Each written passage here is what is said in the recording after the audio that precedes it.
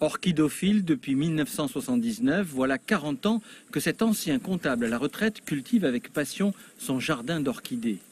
Pas de serre, mais la pleine nature pour les 1500 variétés des plus connues aux plus rares, comme cette Dendrobium magnificum, espèce endémique.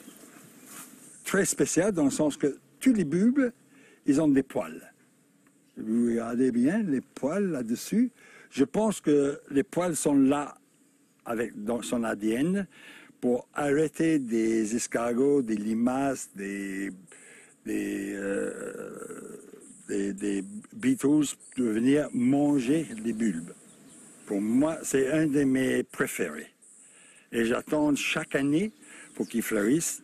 En Calédonie, les collectionneurs d'orchidées sont nombreux. Certains ont arrêté, Georges Lavoie ou Jackie Bégaud, mais tous ont laissé des collections d'orchidées exceptionnelles. Ici, une orchidée cédée par Gaby Kerol à Bob Stirrup d'une valeur de 150 000 francs. C'était une grosse orchidée.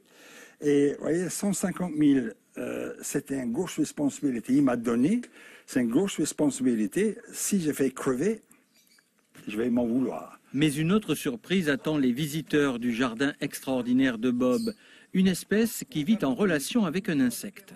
Cette orchidée, Schomburgia, il vit en symbiose avec les fourmis. Les fourmis colonisent le pot, ils creusent des trous dans les cannes, ils ont la protection et ils fournissent du sucre à la plante. Ça veut dire que la plante et les fourmis, ils ont un bénéfice mutuel entre les deux. Rappelons que la famille des orchidées compte 25 000 espèces réparties dans 850 genres. Et pour la petite histoire, sachez que les noces d'orchidées symbolisent les 55 ans de mariage d'un couple.